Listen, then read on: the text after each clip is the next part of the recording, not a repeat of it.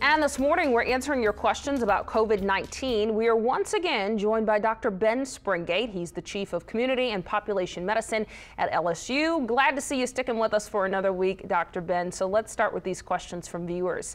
If you think you had COVID-19 back in December or January, is there a way to test for that? First, we're pretty unlikely for someone in our community to have been exposed or to have contracted COVID back in December or January, as it doesn't appear that the virus was circulating here at that time. However, we do anticipate soon that there will be the availability of antibody testing. And this is something that we're all looking forward to, because that will allow us to tell whether or not someone has previously been exposed or infected. Awesome. Yeah, talk a little bit more about that antibody testing, because that is entering the conversation more, and Governor Edwards has said it will be very helpful in us going back to a normal society. Well, antibodies are a measure of whether or not your body has produced an immune response to an infection previously. And so while we don't yet have this tool in our arsenal for this particular disease, for COVID-19, it is useful and has been demonstrated to work with other diseases and other infections. So as that rolls out in the coming weeks, and as that becomes commercially available and the hospitals and clinics have that will really help us not only know who's been infected, but also potentially who may have immunity to be able to fight off a future infection. We're hopeful there may be some immunity that comes with that.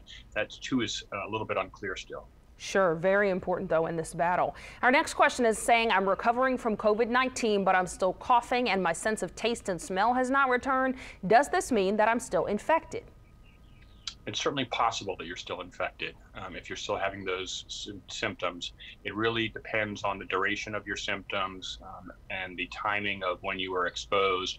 Some people are essentially better and stop becoming a risk to others within about 2 weeks. But for some people, it can last a bit longer than that. So I would encourage you continue to stay at home to the extent possible while you're showing those symptoms. All right, and another question is asking, after testing positive, most of my symptoms are gone. I feel good enough to go to work. Is it safe to go if I have been in isolation for more than 14 days? In most estimations from the professionals who are providing testing, yes, that would mean that you would be probably okay to go back to work. However, some healthcare organizations are encouraging people to stay a little bit longer at home, and certainly some employers have their own policies.